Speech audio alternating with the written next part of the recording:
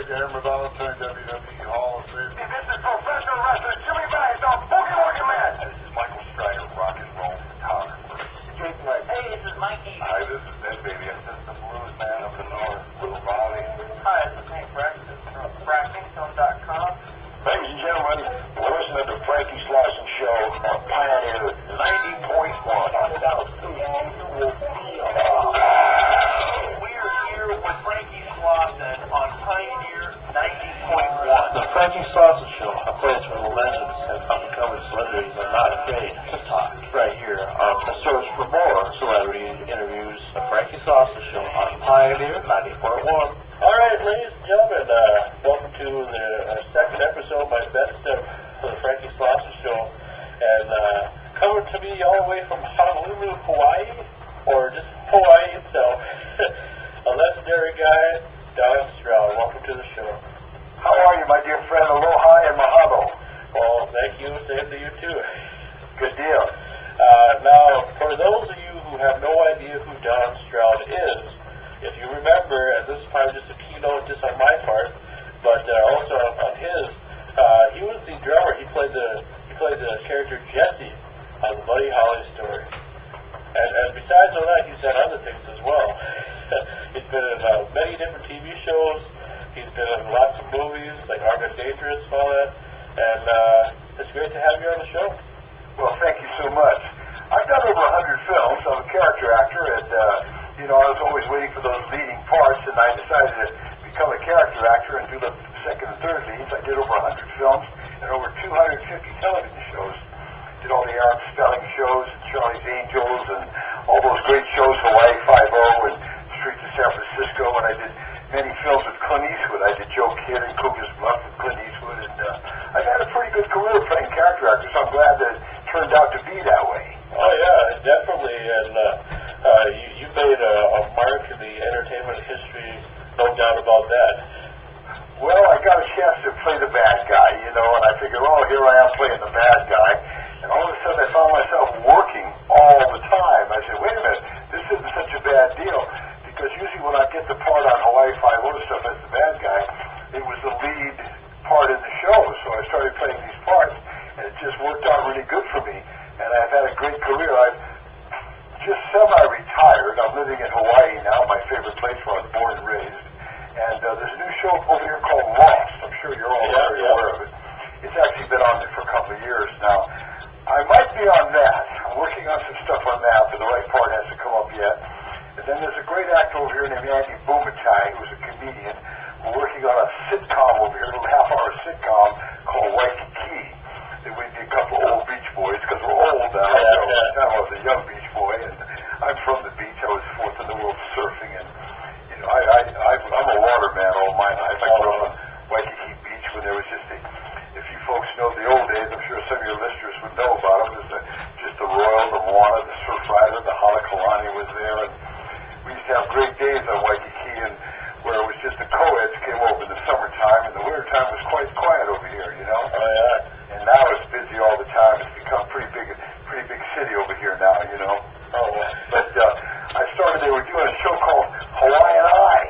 Oh, yeah. Troy Donahue and Ponce Ponce and Connie Stevens, and Troy Donahue couldn't surf, and we were sitting there watching him shoot one day, and the producer said, do you know how to surf? I said, oh, I can surf real good. At that time, I had the blonde hair, and I was 6'2", and I doubled for Troy Donahue, who was just a great friend of mine who passed away. He's a really good guy, and he just passed away, so I doubled for him surfing with Bob Conrad and I.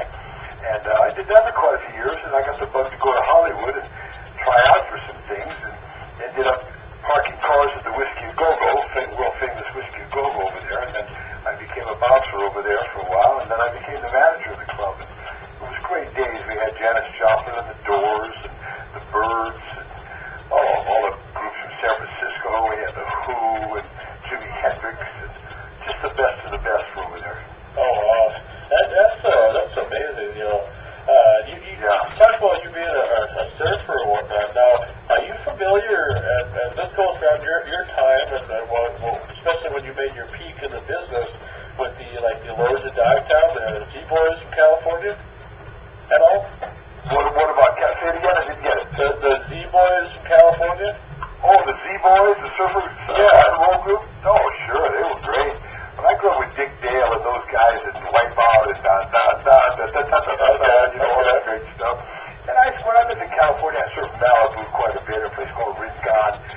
There's nothing like Hawaii. The weather over here in Hawaii is really special. A place called Sunset Beach, Makaha, Haleiwa, Waimea Bay, and of course the Bonsai Pipeline. No, okay, go ahead. Yeah, go ahead, yeah. The Z-Boys I'm talking, not the band, I'm talking like you talk about being a surfer, when you're starting out. These guys were surfers that became popular skateboarders in California. Oh, the skateboarder group. Yeah, they might have been a little after my time. You know, when I was surfing, we had the longboards without any beach and all that stuff, you know, before the shortboards and stuff. There wasn't a lot of skateboarders around now. Now, all the skateboarders are incredible. You know the new skateboarders, they're making them out of bamboo. With a little bit of a give to them. And these kids, you wouldn't believe some of the things they're doing. They're riding down these rails, down these steps, and flipping over. And I mean, they're incredible. They're just incredible, these skateboarders. I really think they got a lot of guts to what they're doing. It's become a great sport, especially in Hawaii. Well, that's amazing. Yeah. Now I'm going to ask you a few questions about your career. To start off, because this is where I know you from, especially, I've never met you, but I'm just saying, the Buddy Holly story. Now, I always said if I ever had the chance to talk to you or meet you or whatever, I would ask you, how did you land the role as the drummer in that movie? Well, first of all, I've played drums all my life. To get the part, you would have had to play drums because we played all the music live. I hope everybody knows that. Yeah. Gary Busey sang, Charlie Martin Smith played bass, and I played drums. That was all live music. We recorded it right then and there. A lot of people say, well, wasn't that Buddy Holly? Well, no, Buddy Holly didn't have, he had hi-fi and all that stuff. Yeah. It would have sounded ridiculous to record his stuff. So Gary actually did all the singing. We played the music live right there. But I played drums all my life. I'm percussion. I played congos, bongos, timbales, and I played the ukulele now too, you know. So you had to be able to play just to get the part, which made it a great movie. You know, I thought La Bamba was a good movie and a few of those, but I thought Buddy Holly was one of the best kind of homegrown rock and roll movies. You know, it wasn't any violence, it wasn't any swearing. It really represented Lubbock, Texas in the old days where we were all kind of rogues and we wore our blue jeans down low, we roll our cuffs up on our t-shirts and stuck the pack of cigarettes in our arm, you know. And those were good days, the blue suede shoes and, you know, the Levi jackets and, you know, to be a gang member there, you were a small club and things, you know what I mean? It wasn't going out killing people like it is now. It's terrible, these new gangs, but what are you going to do? Life goes on right now, you know? Yeah. But it was wonderful days. I think we really captured the 50s in the Buddy Holly story. And I think Gary Busey was wonderful. He lost the Academy Award to Al Pacino. I think it was for Dog Day Afternoon, which was a brilliant performance. Or it was Robert De Niro. I can't remember which one it was, but it was a really fine actor that beat him up. And I thought Gary was terrific. He did all that singing live. He really played Buddy Holly for the folks that have seen this movie. The ones that haven't, it's a great movie to rent because it's a really good movie. Oh yeah, and it's a movie that has a good story, and you know, in some respect too, a lot of people, you know, when I would talk about that movie with other people, they would say like it didn't tell the whole story. You know, what's your reaction to that? Well, how much can you tell of a story? You could go on for days and days doing a story. You get the best of the best. It didn't show much leading up to the plane crash and all that. It just brought him to the airport. You heard the bad news and stuff. We could have carried on and showed the plane crash and all that. We could have showed more about the Big Bopper and Richie Valens.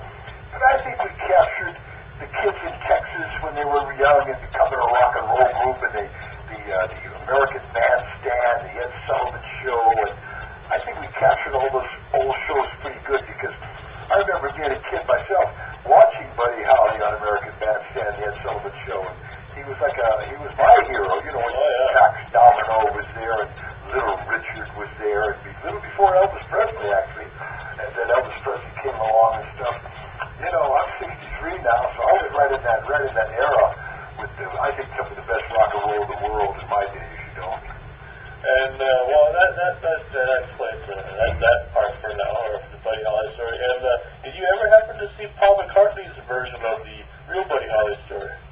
You know, I don't think I did. I'd like to see that. What was it, a feature? Was it a documentary? It's a documentary from, I believe, 1987. It was like 10 years or 9 years after the Buddy Holly sort of movie that you were in. You know, I'm going to look for that. Because I'd love to see it. I think he owned all the music rights. Michael Jackson might own them, but I think Paul McCartney at one time, he owned all those music rights too of Buddy Holly, which was some great songs, you know, Peggy Sue and Not Fade Away and True Love Ways, and he did some really, really great. He was a great writer also. Oh yeah, very talented guy and whatnot. But now on other films that you've been in, you also were in a film called James Bond, License to Kill. License to Kill. Well, it wasn't one of the greatest James Bond. It was Timothy Dalton. It was a great deal to do a James Bond. You know, your agent calls up and says, you want to go to Acapulco for 20 weeks and be in a James Bond film. I mean, I couldn't wait to go because it's a wonderful credit for an actor to be in such a prestige film. Plus, they pay you pretty good money, so you're all in the business to make money. And it was a great payday for me. It was a good part, and I would have taken the part no matter what it was, just to be in the James Bond. But it was a small part that I turned into a fairly decent part, the part of Heller. Yeah. And he was Robin Davi's bodyguard, and we sure had a lot of fun doing that. We shot that in Acapulco in Mexico City, and they traveled real good with Lear jets, and the stuntmen were incredible on that movie. Those guys, they were hanging from airplanes and jumping off cliffs, and you wouldn't believe some of the stunts that were in that movie. So it was a lot of fun just to do that movie, you know, and I enjoyed doing it. Now that's one of the movies I haven't seen yet. I haven't seen all the James Bond movies, but I definitely want to. Well, you can rent it. It's out for rent. Like I say, I still am a Sean Connery fan from the old days of James Bond.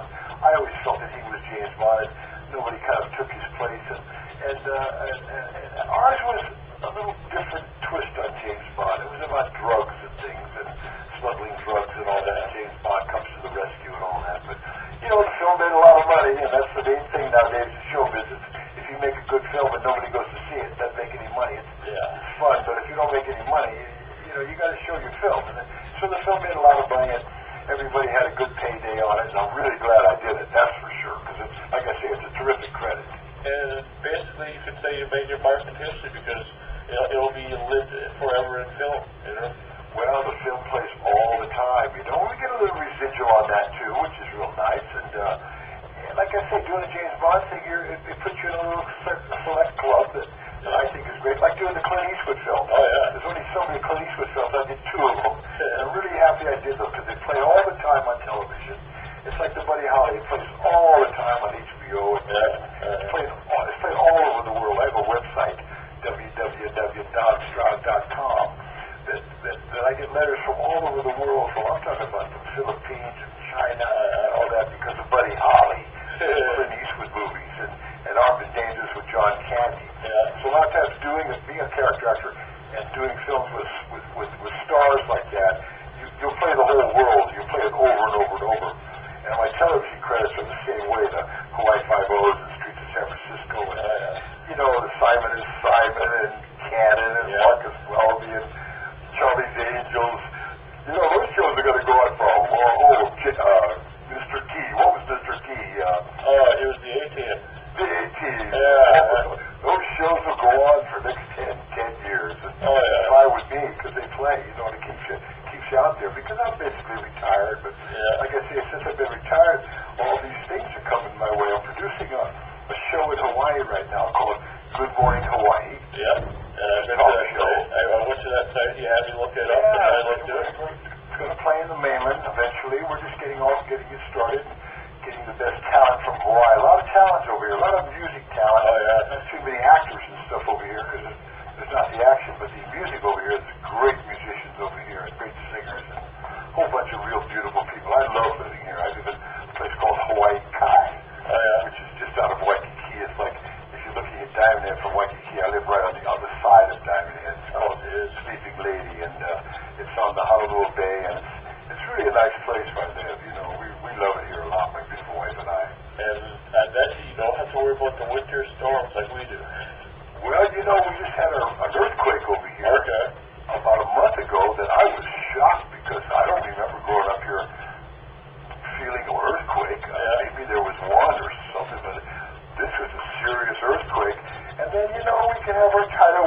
and our little problems too, Yeah. just like everywhere else in the world, but you close up the windows and hang on, you know. Yeah.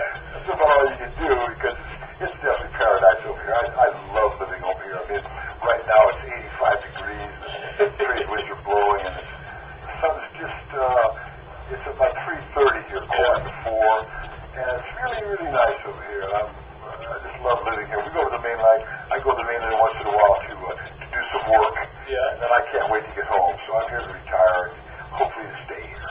And, well, you talk about it being 85 degrees over where you're at. It's below 1 degree over here. Yeah, it's chilly back. Now, where are you calling from? East Falls, Minnesota. You're from Minnesota. Oh, I love the Vikings. Hey, where's the Vikings this year? My favorite team. Yeah. Not playing as good as they should.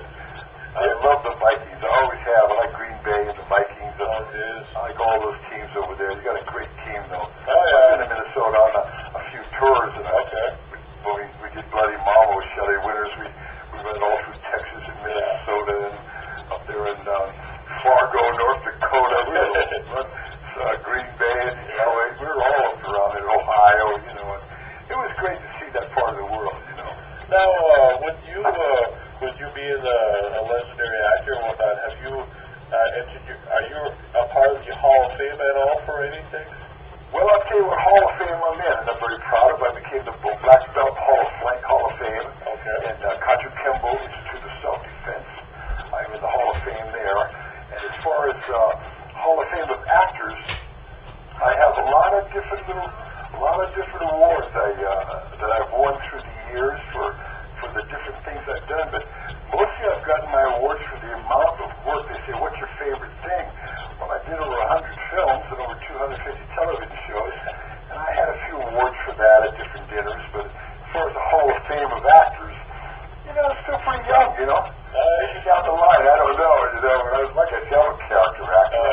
I'm not a star, but I'm surprised since I've had my website how many people do know my work, and it's kind of nice to get letters from all around the world and Christmas cards from people you don't know and stuff. And they always say they appreciated the work, and it's kind of fun. Well, see, that's one of the reasons why I want to do the interview with you so bad, because I've done 12 other interviews with actual celebrities like yourself, whether they be character actors or professional wrestlers or whatever. But, you know, I have a lot of respect for what you do. And I'm not just saying that just because of over the years stuff. I have the honest most respect for you individually, because you work really hard at what you do, and that's why you made a mark in the entertainment history. Well, it's not easy to do it's not easy. making movies. I mean, you can make a few movies, but, you know, the thing about it is most of the films I've done, I've been invited back by the same people. So that means you must have did a pretty good job to be invited back. Like Hawaii Five-O, I did 4 of those. Yeah. If you did a bad job, you would have done the one, and that would have been it. But it's really nice when they call you back and say, we'd like to do another show. Oh, sure. You know, Street San Francisco, I did that 3 or 4 times. And Charlie's Angels. Aaron Spelling was a big fan of mine. Yeah. And that's what really made me feel good when those guys like that wanted you back on their show, and we're happy to have you back. And good parts, you know what I mean? Really good bad guys. Yeah. You know. And then they know that people are going to enjoy it, because even the fans probably are part of the reason why they have you come back, because they say, hey, this guy has something here, you know? Well, it sure helps. Let me tell you it helps. But I'll tell you, it's not an easy business, the acting business is a tough business, you know. And the problem is you really have to be in New York or Hollywood. Yeah. There's not much, say in Minnesota or even Hawaii, there's not much going on here. We're making our own things here, you know what I mean? But there's very few things coming. I think Steven Spielberg's going to come here for the summer and do a little mini-series and stuff like that. But down the line, there'll probably be more and more stuff here. But if you really want to make it, unfortunately, you do have to move out to Hollywood or New York. And New York is real tough, let me tell you, because there's a lot of talented people in New York. Yes, there are. It's a select club there, where Los Angeles is a little more open. And they come and go in Los Angeles, let me tell you. They come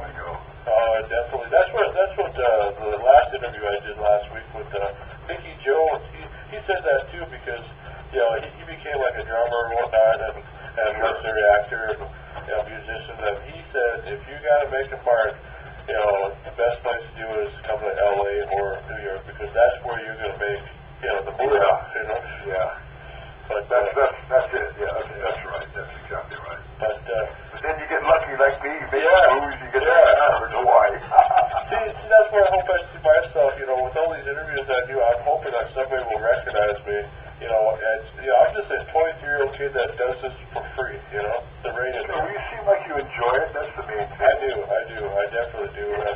And people can go to my website, which is myspace.com/FrankieSloss, and hear all the interviews I've done so far that I've put on there, including this interview will be on there as well. But anyway. Ladies and gentlemen, welcome to my second episode of my 2-year anniversary show here on the Frankie Slauson Show. And, well, as promised, finally I get to do interview number 20. I don't believe it's been 20 interviews that I've done so far since July of last year. But get to kick off the 20th anniversary, or 20th interview, doing an interview with two guys out of California. 2 guys that about 2003 went to Astoria, Oregon, or 2002. I don't know if I'm saying that right or not, but somewhere around that time anyway. They made a video. These guys really, really love the Goonies. So a lot of people can say that they like the Goonies, but these guys love the Goonies, and they live the Goonies. And their name are Ron FUGELSETH and Pat RADCLIFF. Welcome to the show. Thanks a lot. Thanks for having us. And now you guys, like I said in the intro, are big Goonies fans. Now describe what it means to be a Goonie fan or a big Goonie fan. Well, the Goonies is kind of unique. I mean, you know, obviously we don't have Goonies tattoos and things like that, which we've met some people who do. Yeah. But for us, I think, and for a lot of Goonies fans, it really comes down to just a movie that you're so nostalgic about that it's kind of a part of your childhood. You know, when it comes on TV, you kind of, you know, remember those fun times as being a kid. And, oh, yeah. you know, a lot of people that we've met and ourselves, you know, kind of have had those kind of warm feelings when the movie comes on, and it kind of just spurred us to want to know a little bit more about it. Oh, sure. And, you know, it's just a movie that I think we grew up and loved. Now, that would be your all-time favorite movie. Did you guys ever like the Ghostbusters or Back to the Future or anything like that? Or? Oh, yeah, I mean, we loved all the different 80s movies and, you know, everything from all the Indiana Jones and the higher adventure movies to the Goonies is kind of unique in that it was kind of one of the first, you know, family/children type movies that feel a little bit more edge towards it. So kids were swearing and talking about more adult things. You know, it kind of had a little bit more reality. Yeah. The kids were a little bit more kids than the typical Hollywood, you know, phony Disney kids that were on TV previously. So you could relate to them a little bit more. Oh, yeah, yeah. Huh. Now, what made you guys decide to take a trip to Astoria? Well, we were working, we have a web development company, and we were working pretty heavy, just kind of going at it for a long time, and just decided we needed a break, and Ron was poking around on the internet and came across some stuff that some other people who'd done some of those trips, and we thought, hey, let's just drive up there, you know, we'll hit some fishing in Oregon on the way, and see what comes of it. So that was just kind of, we took off one weekend, drove for however many hours it was, 12 and a half hours. 12 and a half. Oh, wow. And then we were in Astoria, so. Oh, jeez.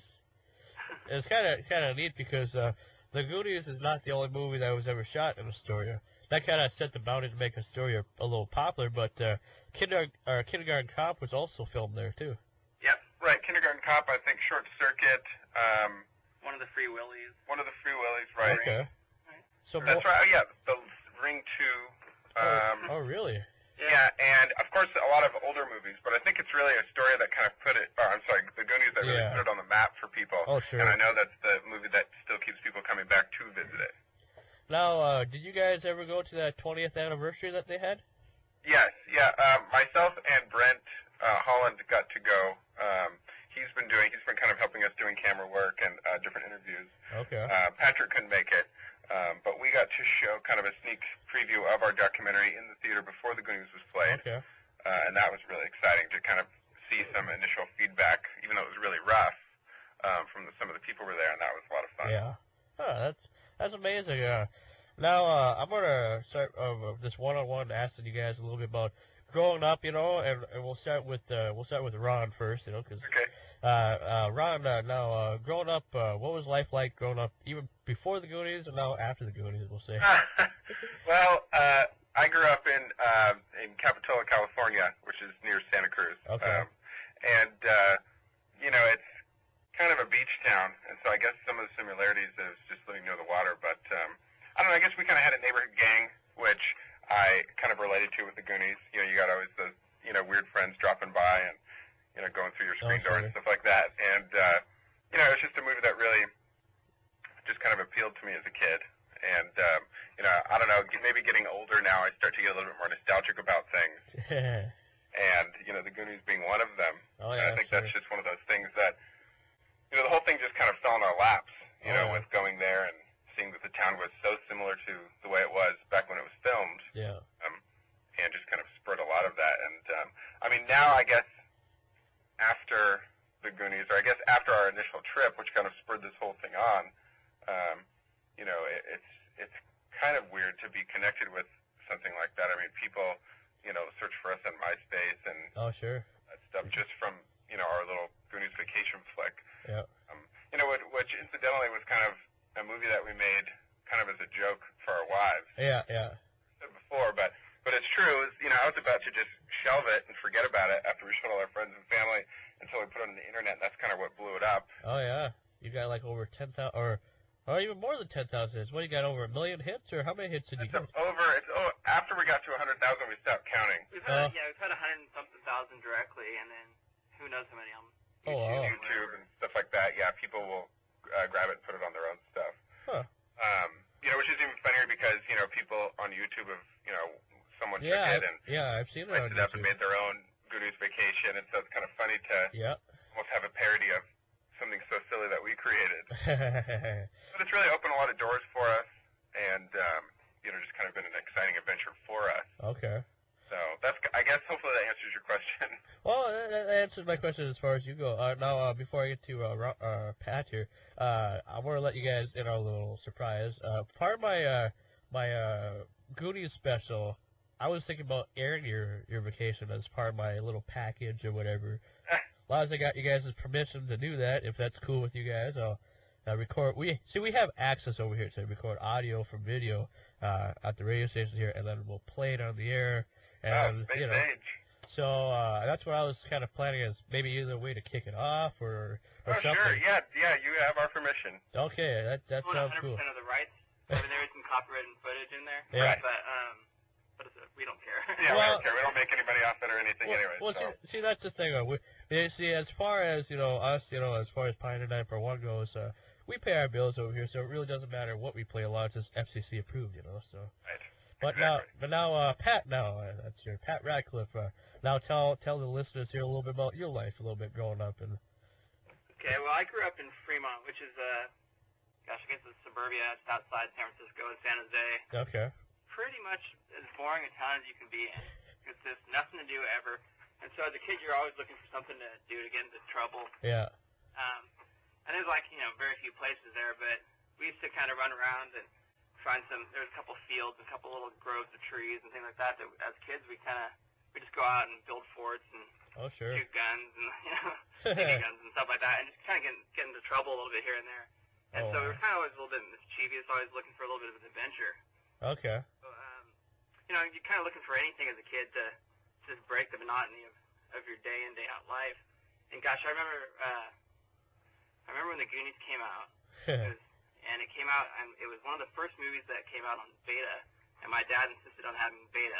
Yeah. So it was one of the only movies that was actually put out on beta, and so I remember watching that as a kid, and we just fell in love with it. Oh, I don't think we saw it in the theater, but I remember falling in love with it on the TV, and just wishing that Fremont had something like that, some excitement in our lives like that. Oh, sure. And so it kind of hung on, and then it didn't really, you know, pick up again until Ron started kicking around things. And we actually got up there and saw the locations, and it all kind of came back. We were watching the DVD on the way up there, looking at all the behind-the-scenes footage, and it all just kind of came alive for us. And then just when we put out our movie, just the amazing attention that it got, and just to hear everyone's impact and how, you know, it touched their lives is just so exciting. And then as we've kind of been involved in, you know, video production and things like that, and been interested in that, and be able to meet, you know, people like Dick Donner and all these, you know, famous actors, and to get involved with what they're doing, their projects and everything. It's just been really kind of exciting. Oh, sure. Wow, that's amazing. And now, have you guys always been friends, or were you guys work partners, or how'd that relationship start, or friendship start? See, well, we haven't always been friends. We've known each other probably, gosh, 15 years. Okay, wow. And we've been working together since 2000. Okay. And I think we were both kind of Ron was kind of in a terrible graphic design job, and I was working as a CFO. Okay. For a nonprofit, and wasn't really loving that, and I kind of got involved with, the digital side of computers and whatnot, and we were just kicking around, hey, we should start a company, and we did. And then just a couple months after we started our company, we both got picked up by another company. Oh, wow. There for a year, and then they sold us to some other company, and we spun back off again. We've been doing this ever since. So we've been doing like video production, and web development, stuff like that. So you guys are the owners of Oxygen Productions then, or how, or no, or? Yeah, we're a corporation, and we're the owners. Oh, wow. Did you ever thought in a million years that you guys would ever own your own business?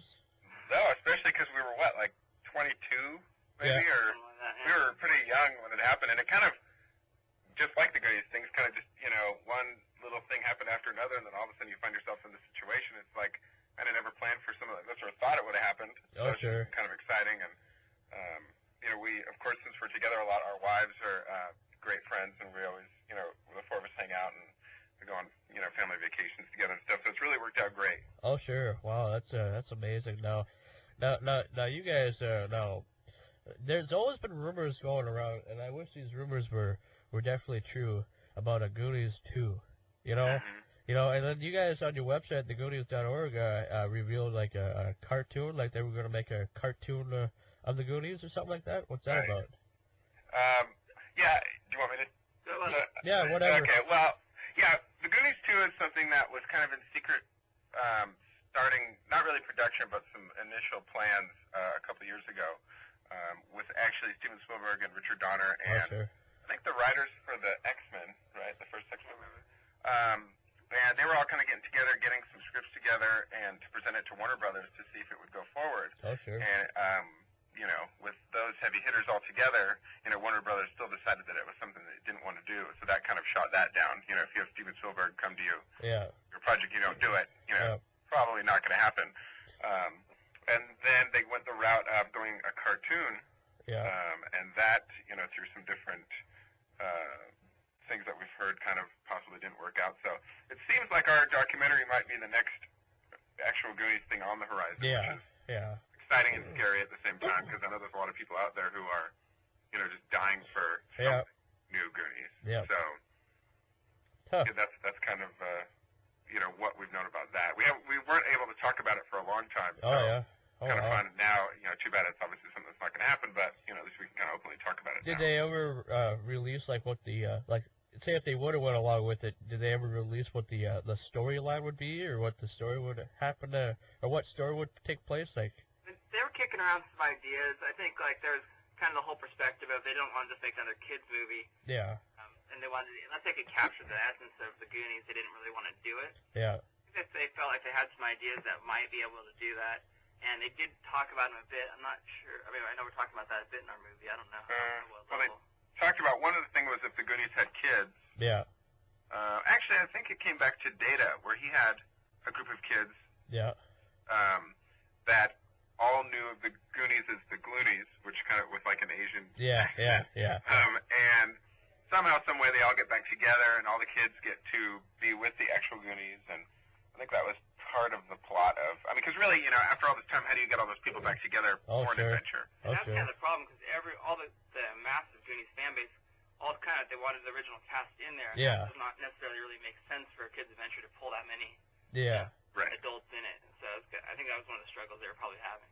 Well, it's just like if they were made like a Back to the Future Part 4, or if they were made a Terminator 4, or some movie like a Ghostbusters 3, you want the original cast in there, because even though the story may be different and the whole life may be different now compared to them, but you want the original cast. That's what kind of makes it complete, because you don't want a BS job. You want something that's perfect, or well, not totally perfect, but just something that'll work and get people's attention. Something that kind of works with your nostalgic feelings and the things that you've built up as a kid. Yeah. And that's one of the things that was so exciting, is because a lot of people don't pull off sequels, but Nick Donner's been able to do that with the lethal weapons. Oh, yeah. Oh, yeah. And so, you know, that ability to keep a story alive like that is something that he's been very good at. So Oh, sure. it's going to be kind of exciting, but it looks like, and they pushed pretty hard. Donner's company was really trying to get this to happen, and Warner Brothers just didn't want to move on it. So. Right. And it's probably particularly kind of a bummer for Patrick and I, because Richard Donner told us that if they did do Goonies 2, that him and I would be in it. So there goes our screen time. So.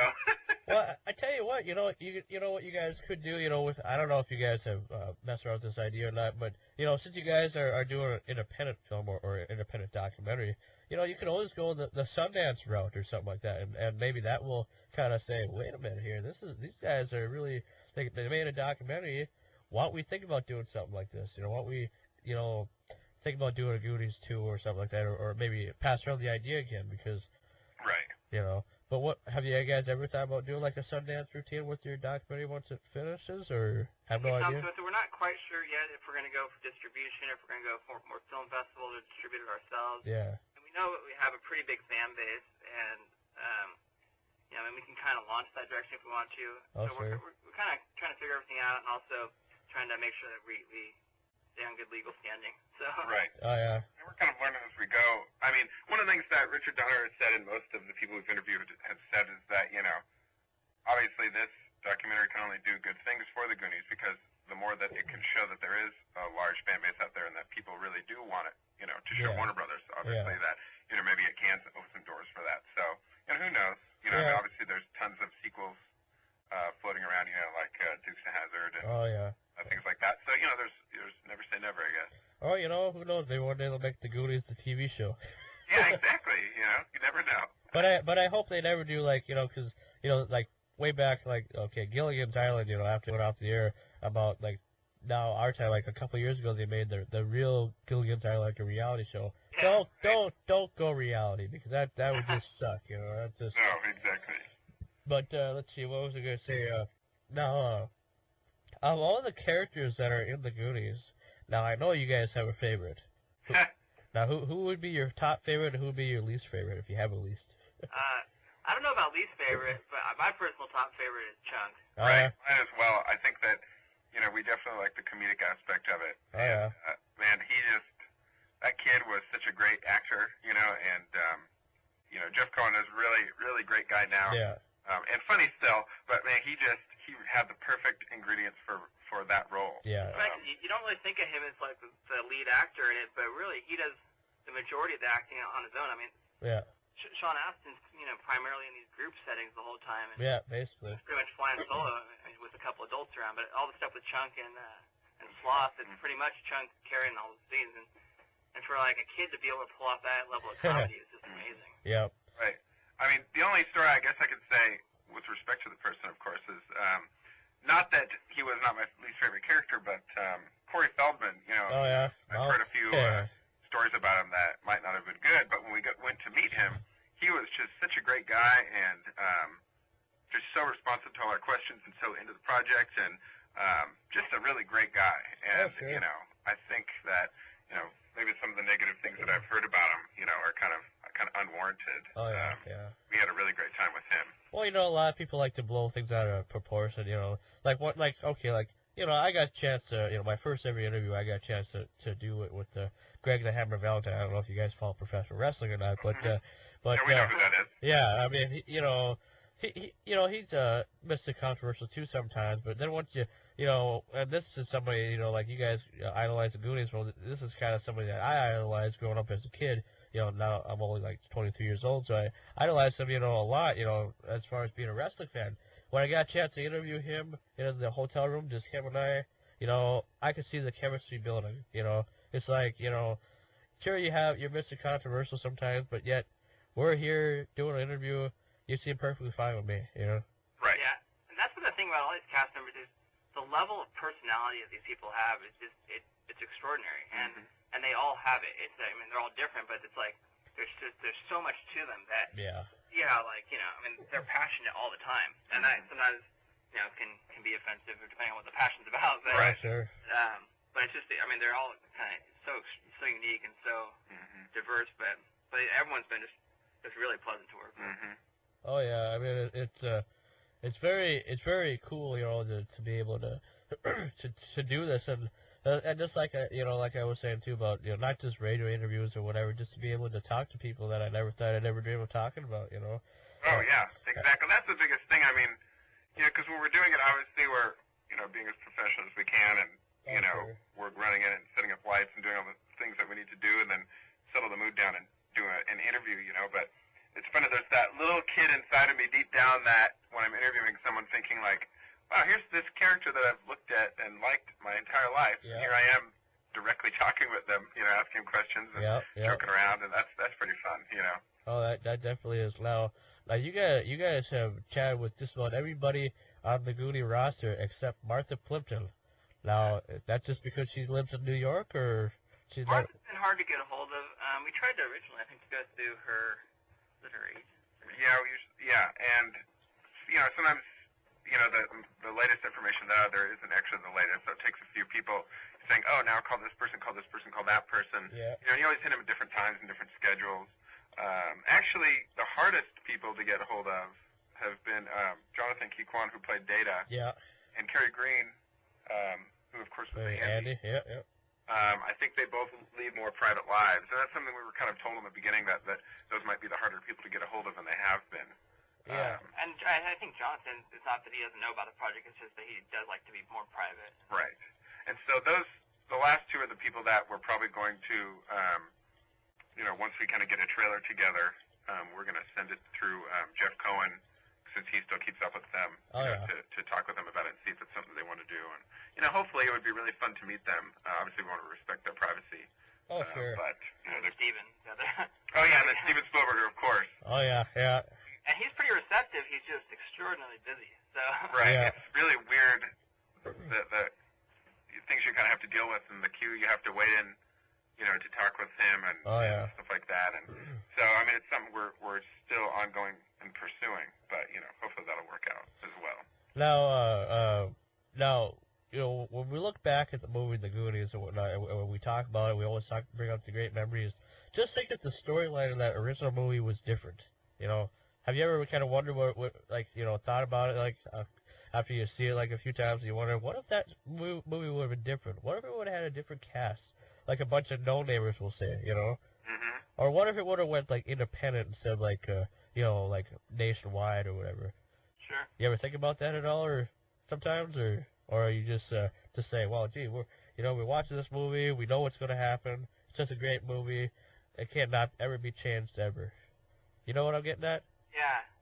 I mean, I don't know that I've thought through it too much like that, and we have kind of in the pursuit of what could have happened. There's a lot of stuff in the movie that, like, you know, stuff that was shot and directions didn't go, so you kind of do go some of those channels, and it would be a totally different movie if some of those things had played out, but I haven't really thought about it too much from a...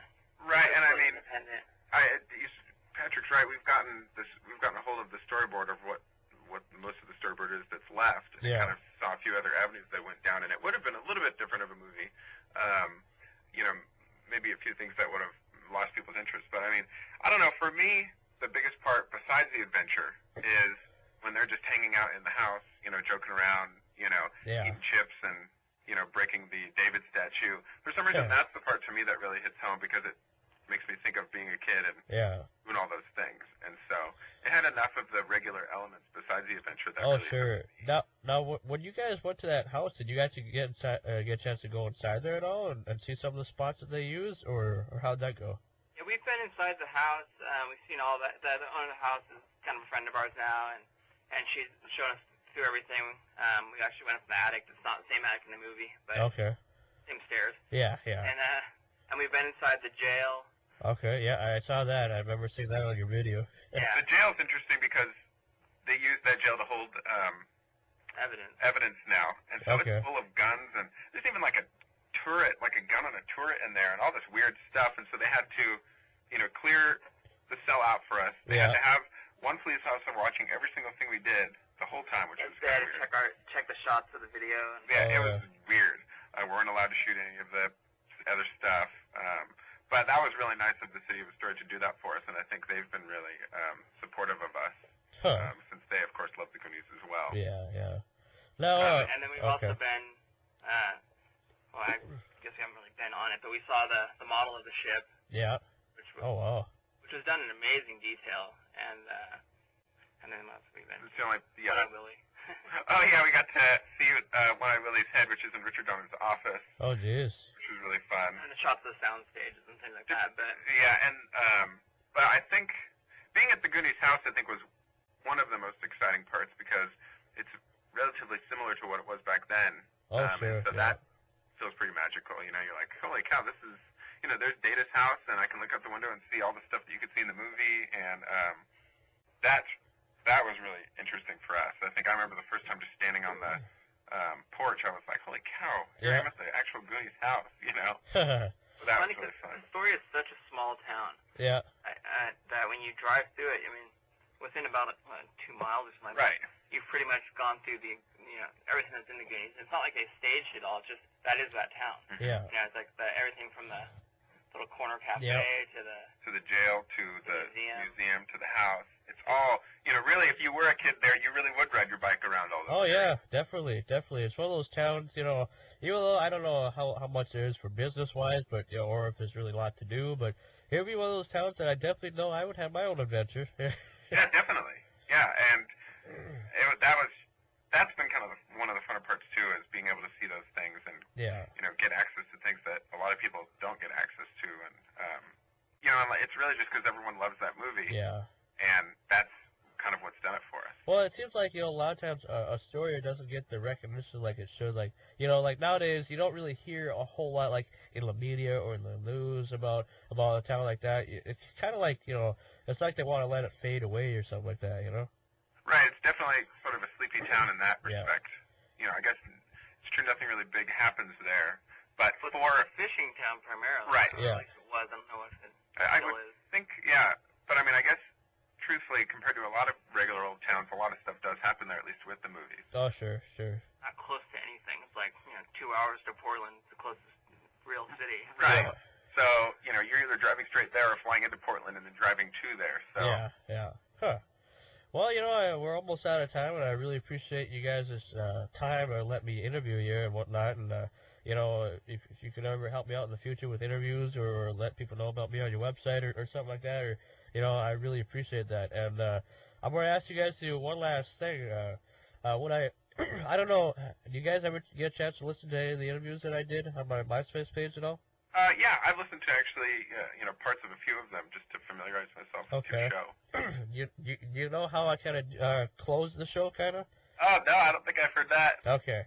How I normally close the show is, because I'm trying to bring back the old ways of radio. You know, most people don't do this anymore, but some stations still do.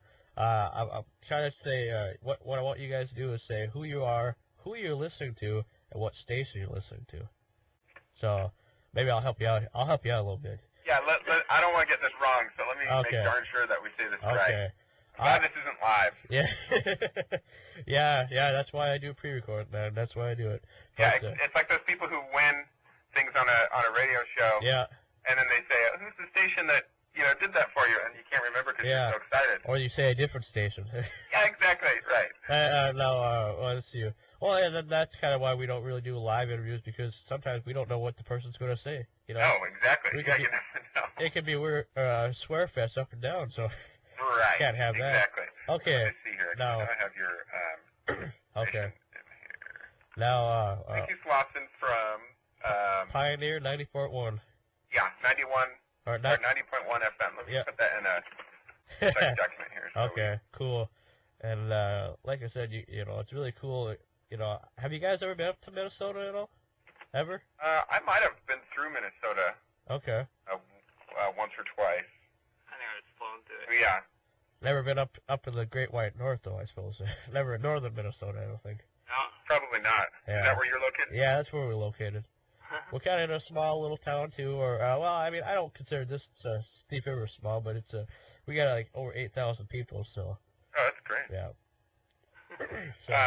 Yeah, if we had more time, I probably would have put in a plug for our website. Oh, yes. I forgot to ask you about that. I'm sorry. Oh, no, it's okay. It's the community there in our message board, which kind of drives the whole thing, you know. Yeah. I might not be on there for a long time, but, you know, it's constantly growing and constantly people on there. And oh, sure. Really, that's it's kind of really the heart and soul of the Goonies fans. Okay. TheGoonies.org is how people can get a hold of you, and OxygenProductions.com, right? Exactly. Yeah. Okay. Oh, that's cool. And anyway, well, like I said, I do appreciate you guys letting me talk to you. That's really it's a cool deal. I hope one day, maybe in the future, we get to meet. Yeah, definitely. Yeah, that would be exciting. So anyway, and don't worry, since this is pre-recorded, I'll do some editing later. So. Oh sure. Yeah, well, we have it written down. Frankie Slauson, 90.1 FM. Okay, so you guys kind of know now kind of how the drill goes. You say who you are, and maybe say your company or what you represent or whatever, and then just go with that. Great. Are you guys ready then? Yep. All right. Okay, this is Ron Fugleseth And Pat Radcliffe from thegoonies.org. and OxygenProductions.com. And you're listening to Frankie Slauson from Pioneer 90.1 FM. All right, cool. I really appreciate this, and don't forget to check out my show Tuesday nights, 7 p.m. to 9 p.m. I got a 2-hour show now, and celebrating my 2-year anniversary on the radio. So. All right, congratulations, Frankie. All right, yeah, I appreciate it. Thank you. And we'll talk to you guys later. And all right, bye. All right, thanks. Bye. Bye.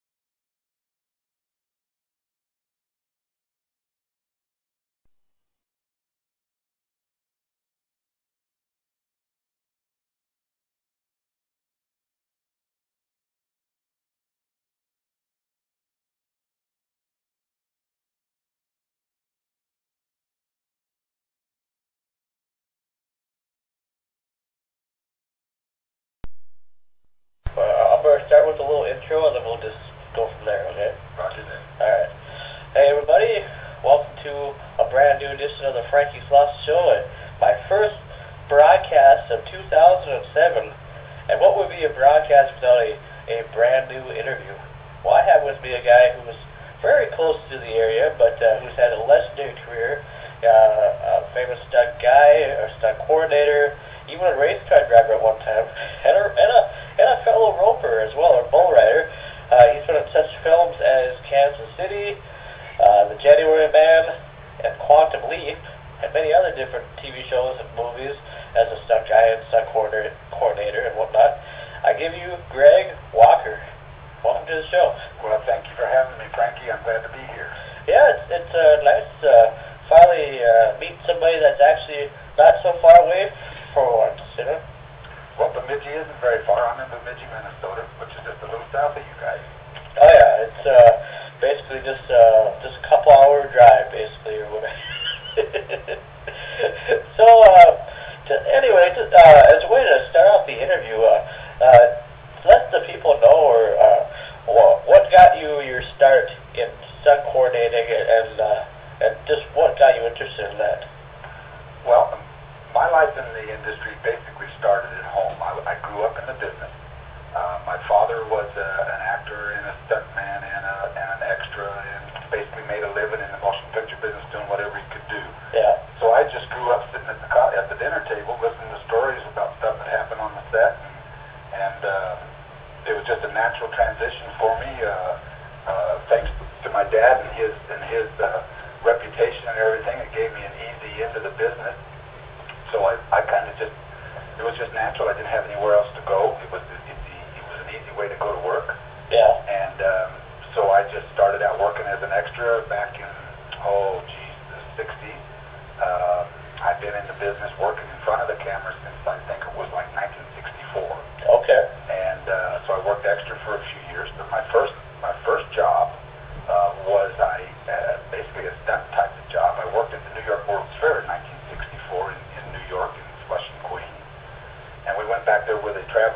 with a show for the World's Fair, and it was called the Black Hawk Gunfighters or something, and we put on these skits at the Texas Pavilion, and that was really my start. And then after that, I came home and was allowed to join the Screen Extras Guild.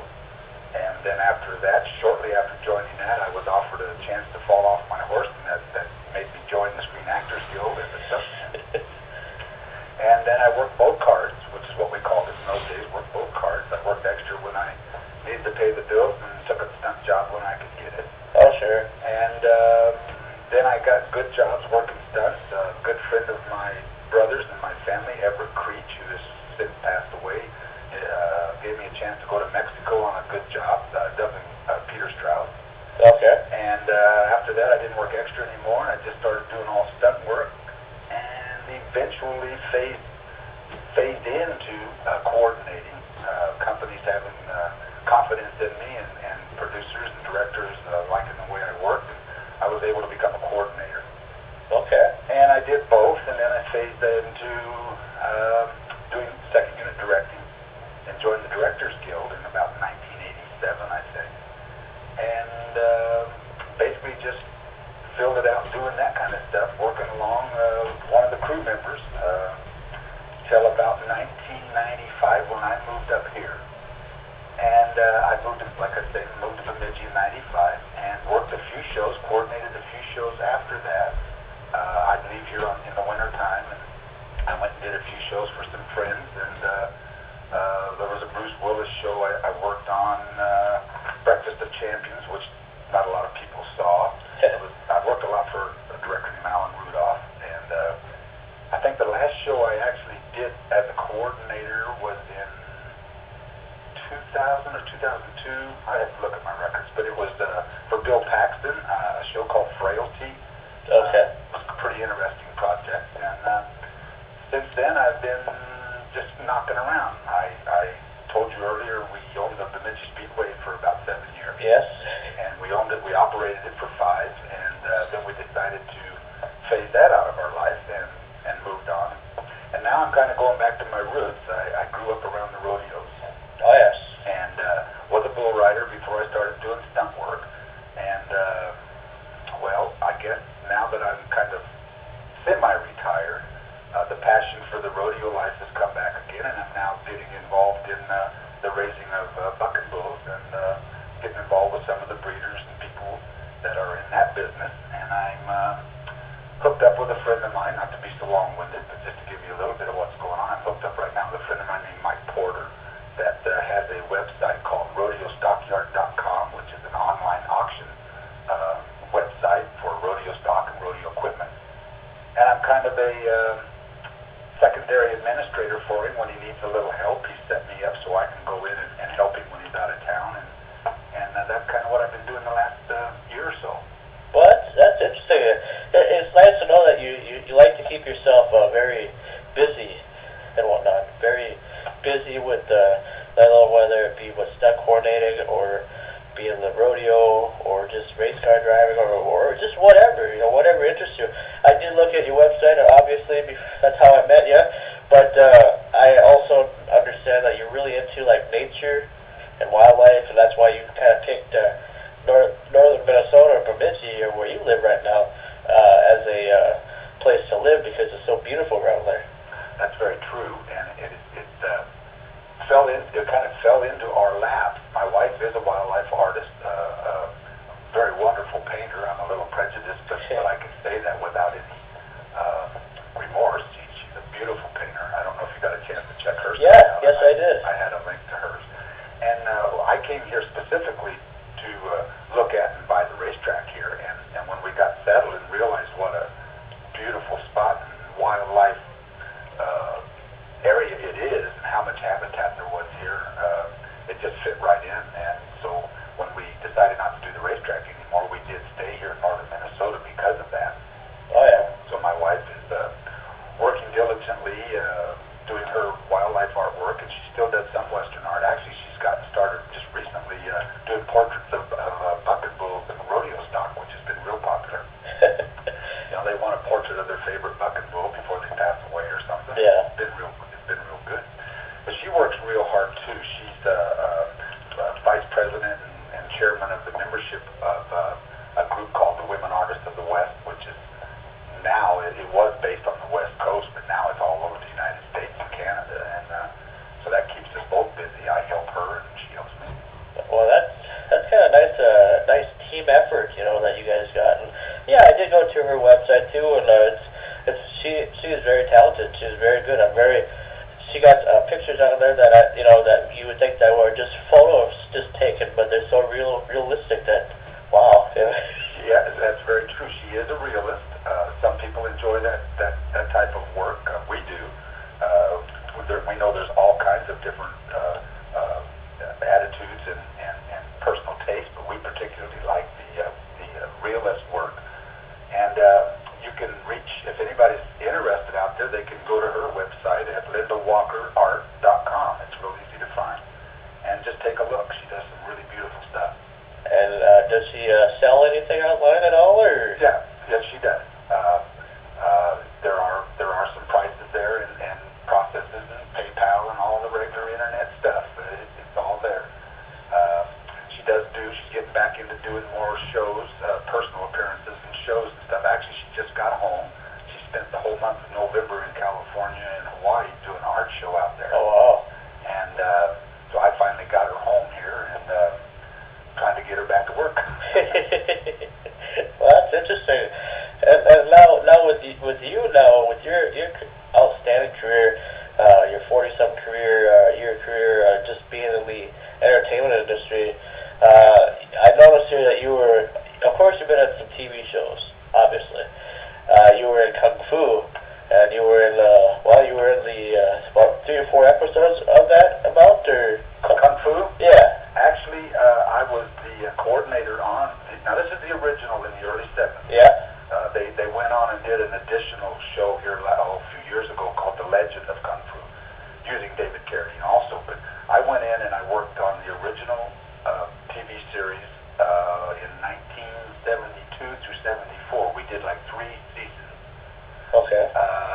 So I worked on all but, I'd say, 3 episodes of that. They had done a 2-hour pilot and 2 1-hour. And when they very first started that, they started it out doing 1-hour segments and would show it once a month, and they interchanged it with 3 other show ideas. It was a strange concept in those days. And I had seen it and thought, boy, that's the weirdest show I've ever seen. And it turned out that the popularity of it and the audience demand, they wanted to see more of it.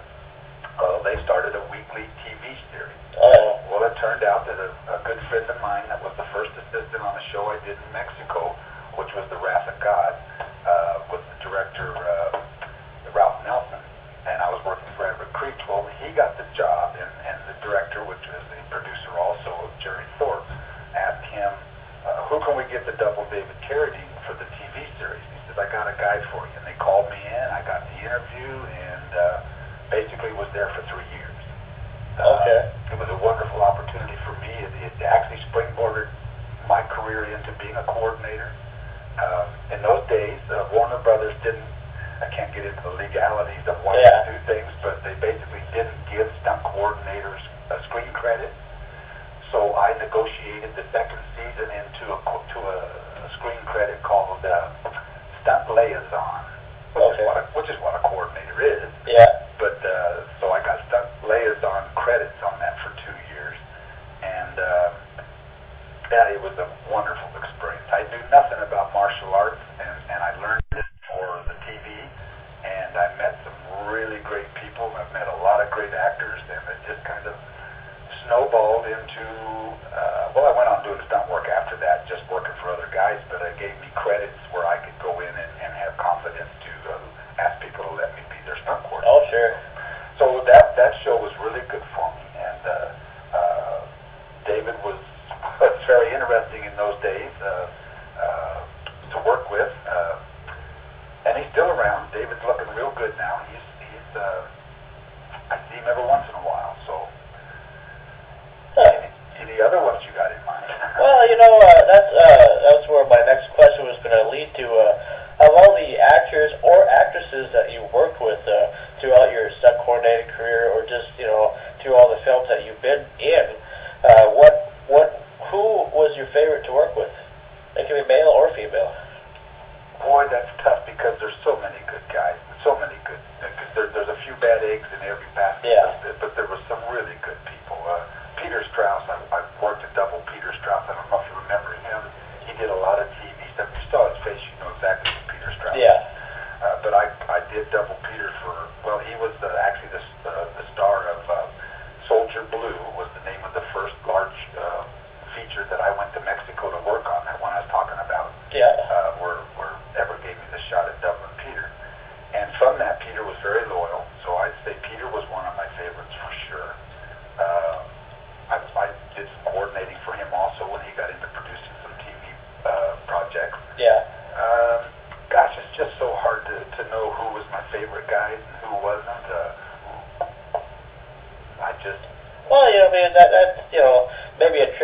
mention, you know, just because, you know, you have worked with so many.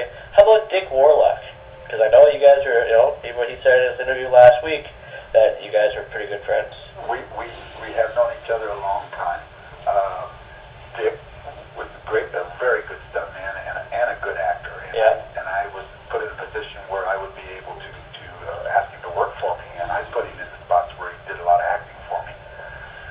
Show we did together, which was a bicycle messenger movie. Oh boy, I can't remember all these titles either, but Dick was really good. You interviewed Mickey Jones? Yes, I did. Me and Mickey go way back. We worked extra together back in the old Daniel Boone days. My dad was a stand-in for Fess Parker on Daniel Boone and helped me get into the business. Well, I met Mickey working on Daniel Boone, and he was a drummer at the time working clubs in the Southern California area, and he was just a great guy, and we've been friends ever since.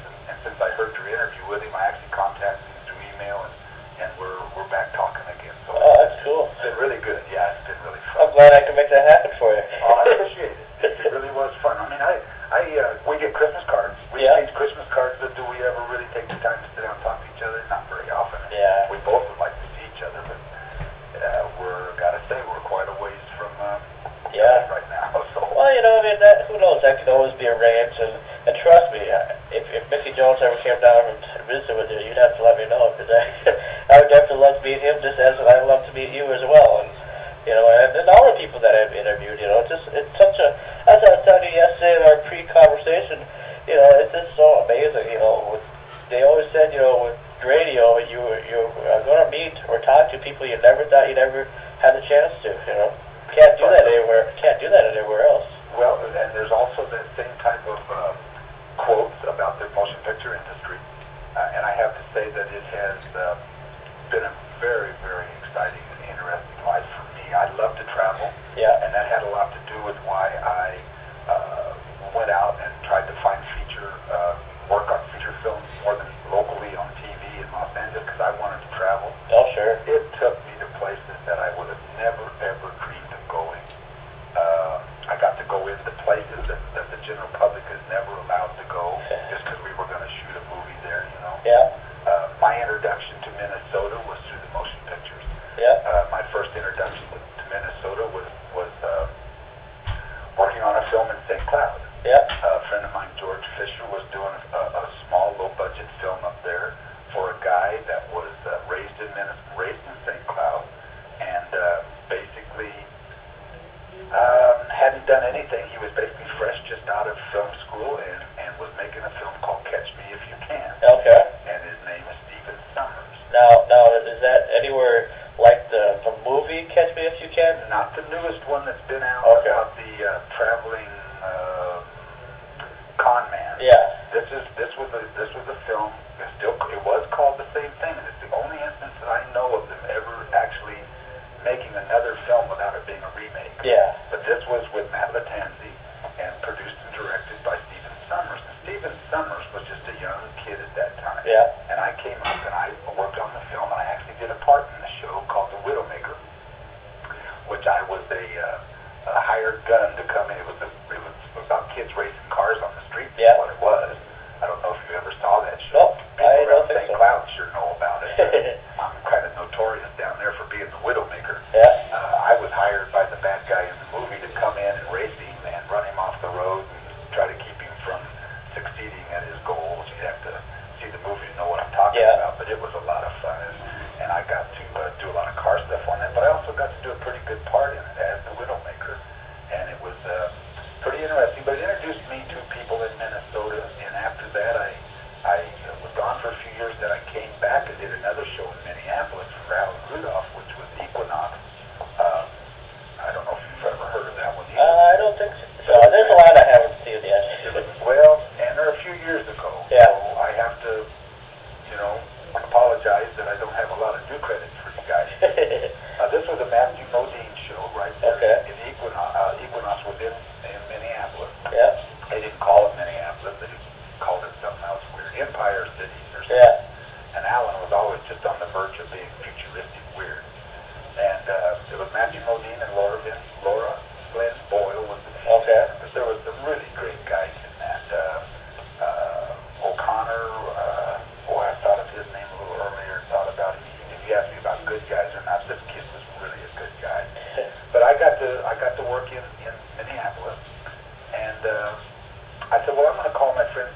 out and go up and take a visit because I hadn't seen him in a few years. And it was a man that Buzz Cripe, who was actually an ex-racer and racing family. But he had been hired on, so how these stories go round and around. Buzz had been hired locally to help build the stunt cars. Okay. So I got to know him because we were doing car chases, and my friend Rick Stevens, who's a well-known stunt car driver and teacher, did a great car jump in it where he jumped a 57 Chevy over like a 6.5-foot fence almost through the goalpost at the high school. And so we got to know Buzz, and I came back up to visit Buzz when I was here on Equinox. And to make a long story short, he said, "Why don't you buy a racetrack and get into the racing business?" I got to thinking about it. A few years went by. I shopped racetracks. They called me one time and said, "You know, there's a place called Bemidji, Minnesota that has a racetrack for sale." I was thinking about it. I came up here. It was right at the time I was working, you mentioned Kansas City, for Robert Altman in Kansas City. So I came up from there and made the deal, and we decided to make the move, and so here I am in Minnesota. And without the motion picture business, I would have never thought about coming to Minnesota. It was a well-kept secret. Well, you do like it around the area, I'm sure, and it's like we mentioned already, and and like I said, I've been trying to get hooked up with some of these people, and I know you were mentioned to me, and maybe this would be good publicity for you, a little early probably, but you're talking about doing a documentary on bull roping or something like that, or bull riding? The bull breeding business, where they're breeding these bulls, and for the rodeo and for bull riding, and everybody's familiar now with the PBR on TV. And so, yes, I was saying I have a desire to put together a package and try to sell it somewhere that would include basically the bull industry, the bucking bull industry. And I'm finding out the more I'm around here, there's a lot of it going on in these northern Midwest states than I gave credit to when I first thought about getting into this. Even though the big bulk of the breeders and everything are in Oklahoma and Texas and all down in there. My friend Mike Porter, who has the RodeoStockYard.com, he's in South Carolina. So the business, and it's like computers have opened the world to everybody. It's made the world very small. So I would like to be able to do what I love and still be involved in a craft that I'm very aware of, educated in, which is producing and basically on set working. And it's just a lifestyle that you can't get out of your blood. The rodeo is one that is resurfacing now, but production and being involved in film in any form of the art is still in the blood, and I just feel lost without being involved. Oh, sure.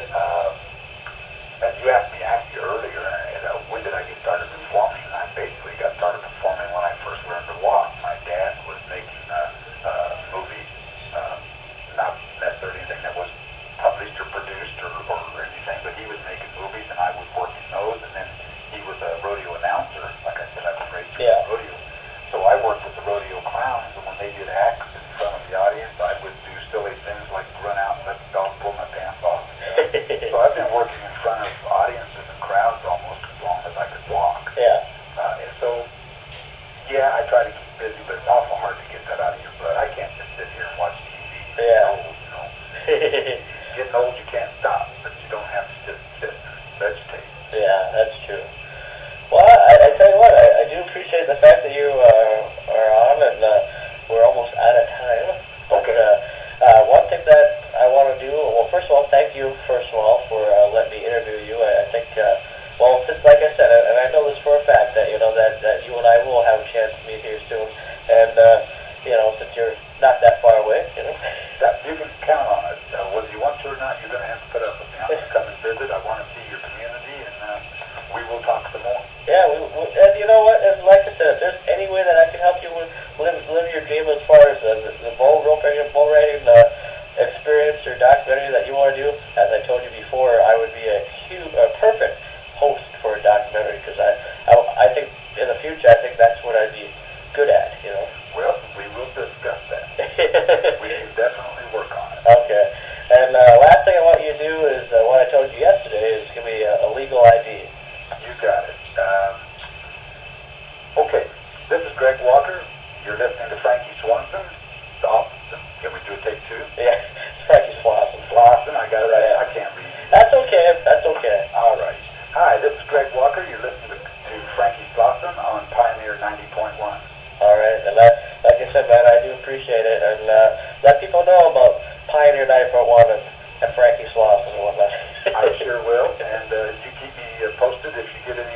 years, and we'll get together and visit real soon, Frank. All right. Happy New Year, man. Thank you, my man. All right. Bye.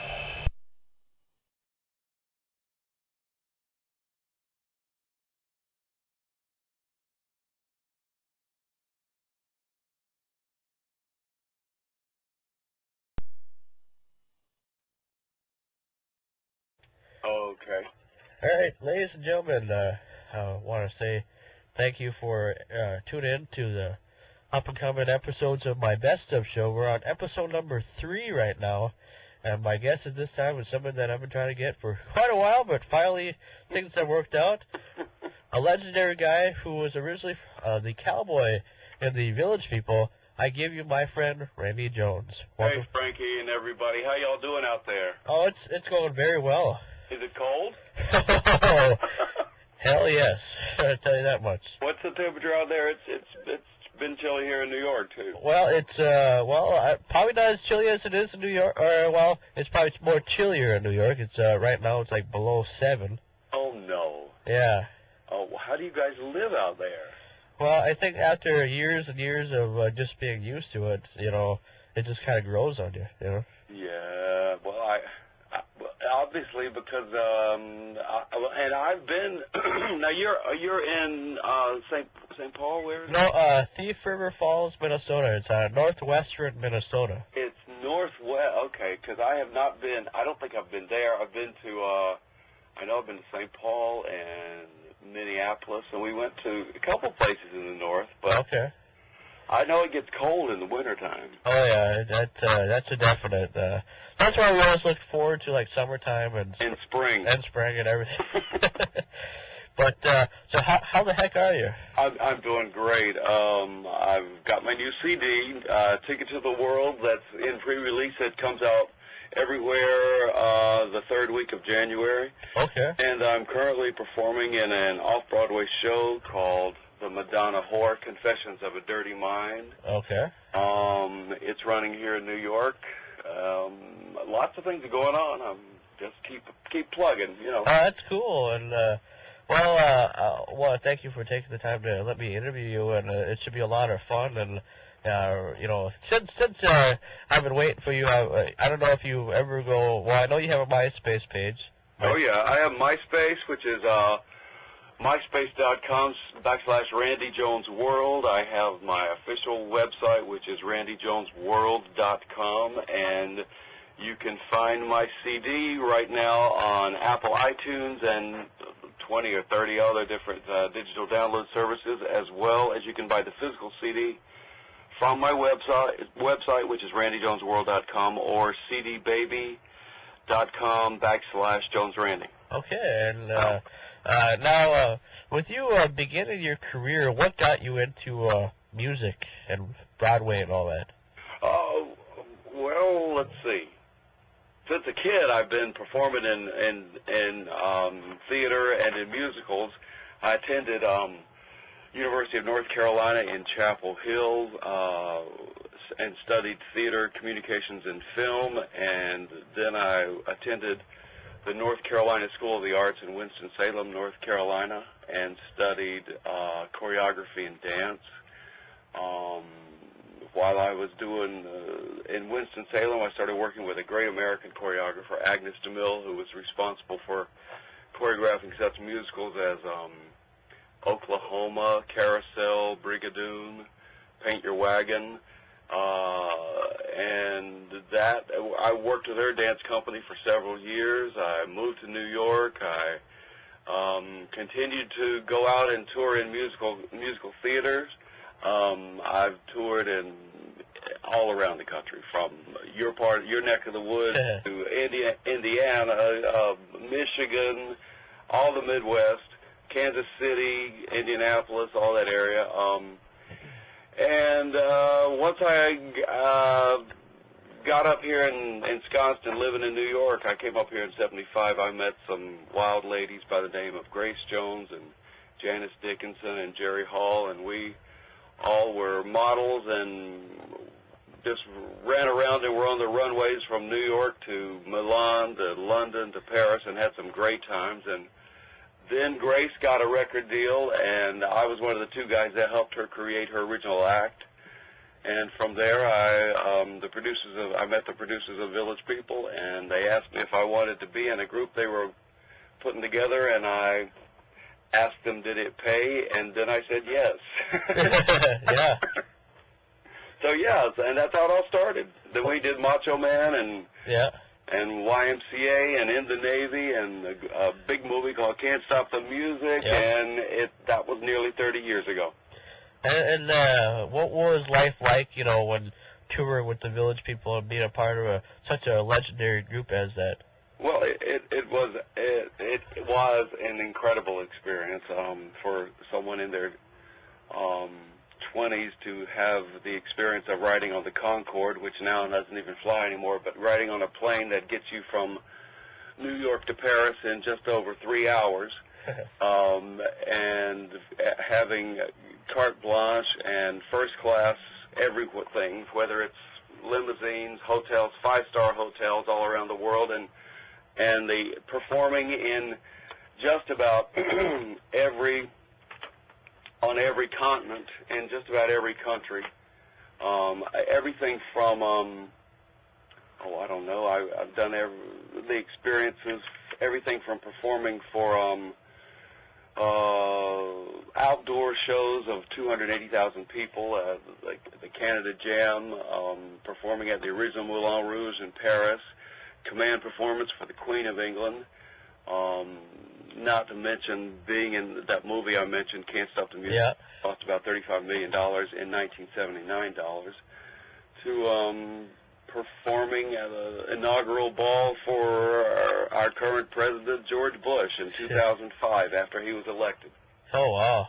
So, and that was as a solo artist. So my career has spanned more than about 35 years, and it is still going strong. I mean, like I said, I get up every day and make sure I know my lines and show up at the theater for an 8 o'clock curtain at night and portray a psychiatrist who's deeply in need of psychiatry himself in this play, The Madonna Whore. And when I'm not doing that, when I have a day or two off, I go out and I do shows on the weekends or on my days off, performing music from my new CD, Ticket to the World. And when I get a minute, I call my friends in Minnesota and chat to them on the radio. There you go. There you go. So, I'm just continuing keeping on. Well, that's cool. And how I was able to get a hold of you, if you were kind of wondering, I think you kind of already know, but just to say it once again, I knew Mike Massey, Michael Massey from... He's down in Raleigh, right? Down in Raleigh. He does Mikey's Adventure Show, and... which I've not been able to see it. Have you seen tapes of it? Have you seen it? I've seen on the MySpace page, because that's basically his official website, and it is all of ours just about, besides the ones that have their own domain or whatever. He normally puts up clips of stuff that he's done, not full length like actual TV shows, but just little 5-minute clips here and there on what he does. And he just recently did some stuff at Overtimes, which is a pub in Raleigh. Yeah. And he did some stuff over there, and then he did some jousting or whatever, something like that in Raleigh. And so you'll have to check it out. First of all, have you been to Raleigh? No, I've never. I'll be honest, I'm just a 23-year-old kid that hasn't really been around the world like you have yet. So. Yeah. Well, my interest in that is that's my hometown. I was born and raised in Raleigh. Yeah, I know that. Born there. I went to high school there. At Chapel Hill, the University of North Carolina is only about 28 or 30 miles from there, so that's where I went to my first university where I studied theater and communication. Yeah. So. And when I go back, I try to coordinate with Mike, but I haven't been able to do a show yet. But I look forward to doing that when I'm down there again next month. Oh yeah, well I mean he works pretty hard. I mean he's how we met, which is kind of a funny story. We just through the MySpace deal. Besides you, I've done 13 other interviews with people, and he was one of the people I interviewed. and we just kind of hit it off from there. Have not been to Raleigh yet. He has not been over here to Thief River yet, but who knows, you know? Oh, yeah. Raleigh's a great town, and it's certainly grown tremendously. Oh, yeah, definitely. I was in high school there. It's a booming big city now. It used to be a smaller capital town. That it's not a town anymore. It's a big city. It's got a lot of traffic. It's a big place. A lot of people are moving there. Well, Raleigh gets a lot of business, and it kind of reminds me of Thief River Falls. Well, Thief River Falls is way smaller than Raleigh, but Raleigh probably is the size of Grand Forks, North Dakota, probably, and I don't know since I've never been there, but Thief River is a good-sized town over here. We have everything you need, your Walmarts, or not your Targets, but your Kmarts and everything else. So. But more about you. Now, I understand, now, throughout after you were done performing music, or taking a break or whatever, you did some acting and whatnot. You were in The Simpsons. You did a voiceover. Oh yeah, we Simpsons. I've actually. It's not like I've taken a break from ever really have taken a break from music. Okay. I've just had this career as a performer. First of all, I was trained as an actor to begin with. Yeah. And then I somehow I became as a young person, I trained as an actor, singer, dancer. I took all three, and as a performer, if you have abilities in as many areas as possible, I think that benefits the performer. So if someone wasn't offering you a job to sing, then there was someone maybe offering a job to act, or then if there wasn't offering either of those two, maybe there was offering a job to dance. Yeah. And you're always lucky when it involves all three. Oh, yeah. So that's sort of wherever the gig is as I go. Okay. So that's probably why you saw, if you've been to my IMDb homepage, you see that I've either my voice, my face, or my show up somewhere. Yep. In a whether it's The Simpsons, whether it's Married with Children, on Periscope, whatever it is, I'm there somewhere. There is a couple films that should be out this coming year. One is called A Tale About Bootlegging, which is about moonshiners in the 30s in North Carolina. And another one called 3 Long Years, which is where I play this kind of a little office-kilter nurse out in a little town called Athens, Ohio. Okay. And but people can always keep up and keep abreast of what's going on with me at randyjonesworld.com. Yep. And you can hear music there. You can see a video sampler of songs from Ticket to the World, and have a good time. Oh, it is a nice website. I gotta give you props on that, because I do I like how you got so people have an idea of what your new album sounds like. Yeah. You got like a nice little 5-minute video that's kind of is a highlight. I think that's cool. It's a highlight of each of all the songs on the CD. And it combines a lot of different genres of music. It's it's like disco, party music, rock music, just whatever you want, basically. Well, it's pop. It's pop music, and that's pretty much what I am. I'm a pop singer, and my career has spanned from 75 till now, and my voice is a pop voice. So this collection of songs on this CD, Ticket to the World, I have done because they're songs that I like to sing, songs I like to listen to, and songs for friends and fans. Oh, yeah. So that's pretty much why I did that. And it's good. I like it. It's wonderful. I listen to it. It's in my iPod, in my Nano. I listen to it all the time. Well, that's good. And I'm sure you sing to it, too. You kind of sing along once in a while. And Oh, yeah. Well, yeah, I sing along, definitely, especially when they're paying. Yeah. Well, you know what I mean, though, like if you're in the car by yourself or whatever, or however that goes, and you listen to your stuff, you're like, gee, I sound pretty damn good, you know? Yeah, and you know, especially there's a song that that when I'm going in between appointments or if I'm walking on the streets of New York, there are two songs particularly that I like to listen to. One of them is a song called New York City Boy. Okay. Which sounds to me like one of the best Village People songs that Village People never recorded. Yeah. And the other one is my version of Rhinestone Cowboy. Okay. Yeah, I've heard that in the sampler, yeah. Yeah, and the way Rhinestone Cowboy starts out, it says, I've been walking these streets so long, singing the same old song. I know every crack on these dirty sidewalks of Broadway. So it's very appropriate for walking around. Yeah, definitely. Yeah. I've never been to New York. What's life like in New York? It's like no place else. It's great. It's a huge city, but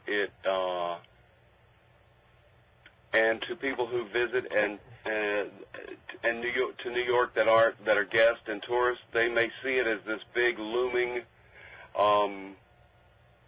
megalopolis that is daunting and maybe a bit intimidating. Oh yeah. But for a city that has such huge buildings and large numbers of people and places and things, there's something amazingly human about it. And far from being the intimidating place that a lot of people see, those of us who live here see it as it really is. It's just a bunch of neighborhoods and small towns that just happen to be next door to each other. Oh yeah.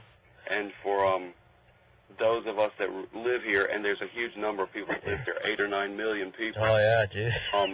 I think we are a remarkable example of what the definition of what a city really is. Yeah.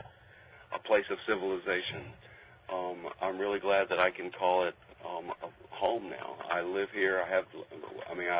I love the home we have in North Carolina, but I also love calling New York City home. It is a wonderful place. I love New York, I love Manhattan, and I love the Village. I have lived in the Village my entire life. I am the only Village person that ever lived in the Village. So you're a lifetime Village person, Village people. 75. Now, let me ask you this. Now, I hate to really end on, or have it be on a sad note here, but were you there during 9/11 at all? Yeah, of course we were. We were certainly here. We watched. I live about a mile from those buildings. Okay. And we watched those buildings catch fire and burn and fall down. Okay. From the roof garden that I have. Okay. So we watched all that happen. That was a very surreal time. It was a time that, looking at that, it looked like we were watching a Dino De Laurentiis movie being filmed with spectacular special effects. Yeah. It was really a very strange, surreal thing to watch. I suppose. The after effects. Yeah. And I think that's like my generation's Pearl Harbor. Oh yeah. We'll never forget how that happened and what it was like. Well, the thing with that is, I remember that day, and I remember exactly where I was that day. I was, like I said, I've never been to New York, but I was just a senior in school, and I was working at the local nursing home, and because I didn't have to. For the first 6 weeks of my senior year, I did not have to worry about going to school. I got paid to do a job at the nursing home, so that was kind of nice. But I was there that day that it happened, and when we turned on the CNN news, and then we found out, oh, what the heck? A plane crashed into one of the buildings, and then seeing the same result on the second side, Exactly. But it's pretty weird. I hate to bring some sadness to the radio, but I figured since you're from New York, you probably can share a story or two from that, But now back to your career now. With all the and I even asked Don Stroud this when I interviewed him. After everything that you accomplished, and I know the fun's just still beginning, but have you had a great, successful career? Do you feel like the industry has really took care of you pretty well? Do I? Yeah. Hell yeah. I mean, I've had an incredibly wonderful, gifted, great career that I think most anybody in this business would have wanted to have. First of all, most people never have a number 1 or a number 2 or a number 3 or a number 4 song, much less 3 or 4 of them. Yeah. Number 1. Most people who are entertainers never achieve the level of success, of being recognized and the recognition by so many people. I have been so blessed to be part of something that millions and millions and millions of people around the world are aware of. This year we just passed, in my career, sales that have surpassed 100 million units of CDs, tapes, cassettes, vinyl, DVDs, videos, all of that. I mean, more than 100 million units have been sold over the past 30 years, and not many people achieve that. I've been lucky to been able to stretch out and perform not only as a member of Village People, but I've been able to do television. I've done, if you go to my IMDb page, I've done tons of TV. I've done film. I do stage musicals. I've done about 30 different Broadway-type musicals. I have performed in just about every medium that there is, and I feel completely blessed and lucky, and Village People has been a very lucrative and wonderful source of. It's been the financial rewards have been terrific, and I've been very blessed by that. And I continue to. I mean, you know, after having been working in a career for as long as I have, and to still have some place that's paying you to show up at 8 o'clock at night and say some lines, I'm a very, very happy camper and working actor. Oh yeah. Well, I like it. Oh, that's good. You know, it's just like you and I. That's why you and I have a lot in common. We like what we do. You know. Yeah. I mean, when like people always say, you know, if you like what you do, it's not work. It's just fun. I would like to say, and I would love. First of all, I'm very proud of this project that I currently have. The CD Ticket to the World. Yeah. I feel very lucky and very pleased that I've been able to get the material from the great writers that I've gotten from. I've got Your Disco Needs You, which opens, which is by Kylie Minogue and Robbie Williams. Oh, really? The great singers and writers. I've got If I Can't Have You, written by the Bee Gees. Yep. I've got I'm a Believer, written by Neil Diamond and originally recorded by the Monkees. I've got Sleeping, which is a wonderful song that was written by a singer, a British singer called Rick Astley. I've got No Matter What, which is written by the incredible Sir Andrew Lloyd Webber, who wrote Phantom of the Opera and other Sunset Boulevard, a lot of other great super hit musicals, including Cats. I've got New York City Boy, which was written originally by the Pet Shop Boys, and they recorded it as a tribute to Village People, so I'm kind of taking it a step further and recording it and as an homage back to them. I've got an incredible kind of Sting-style jazz version of a Depeche Mode song called Free Love. Okay. And then there's my wonderful kind of country fried, chicken fried country two-step dance version of Rhinestone Cowboy that I think people will like. I think they should give it a listen. Yeah, and I think with your permission, do you think it's okay as a way when I kick off the interview, if I go to your website, because we have the access to well, not so much copy, but like sounds that are playing on the computer on the website, we could like dub into like the the computer and then record it You know? Absolutely. In fact, I can probably send you a copy. Okay. When do you Well, see, what we would do is, wait till you get the copy and then cut this in, right? Well, either that or I could go to your website and cut in that 5-minute sampler. It doesn't really matter. Whatever you want me to do is, because this won't air until, well, it's airing right now, but it's on my 3rd episode of my best of show. No, you know what we'll do? What we'll do is we will upload that sampler as an MP3. Okay. And give you a web, an URL, a place you can go to and download that. That'll be much higher quality. Okay. So that'll be perfect for you to play. Oh, cool. I really appreciate that. And yeah. Well, I hate to run, but I want to first of all thank you. I'm not gonna let you go yet, but thank you for giving me the opportunity to interview somebody like you. And it's very, it's a lot of respect has been earned and given, I think, to let this interview happen. Well, Frankie, thank you very much. And do you need me to send you any information like bio or any of that stuff? Well, if you could send me an autographed picture, that'd be cool. You know. I can certainly do that. Let me email me. Yeah, I will email you my address. Now, one thing I'm going to have you do, and this is if you listen to any of my other interviews on my MySpace page, whatever, I always have people give me a legal ID. Saying who you are, who you listen to, and what station you're listening to. Okay, well, give me the station call letters. It's Pioneer 90.1. 90 or 98? 90.1. Okay. Pioneer 90.1. Yep. Okay. And then I'm Frank. Did I say you're listening to Frankie Slauson? Yeah, if you want to, go right ahead. Okay. Hello, this is Randy Jones. I'm the original cowboy from Village People, and you're listening to Pioneer 90.1 with Frankie Slauson. All right, thank you, man. And like I say, check out my MySpace page if you ever had a chance.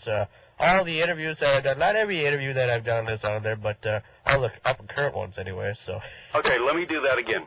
Okay. Let me do that interview. That legal ID. ID, yeah. Okay.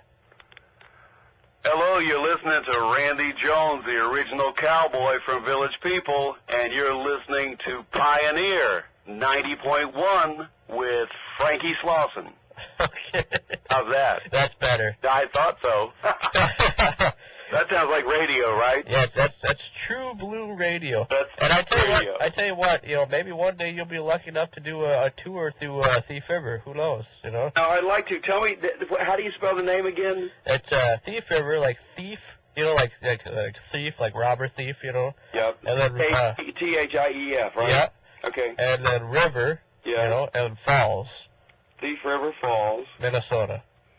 Wow, that's way up there, isn't it? Hey, you're far away from us too. So I know. All right. Well, so send me an address and I'll send you information. But I'll send you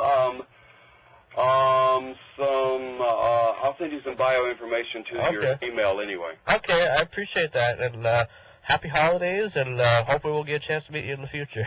Thank you, Frankie. I'm very glad that you included me, and I'm glad we got this done. Well, I appreciate the fact that you give me the time to talk to you. Like I said, it's an honor, and you have no idea how much respect I have for you because of this. You know? Thank you so much, and we certainly do appreciate you helping us get the word out about the CD. Oh yeah, and I will give you the online address to listen to. We're an online radio station as well, so. That'll be great, and so that's archived there, right? Yeah. Okay, good. All right. All right, thank you. Bye-bye. Bye.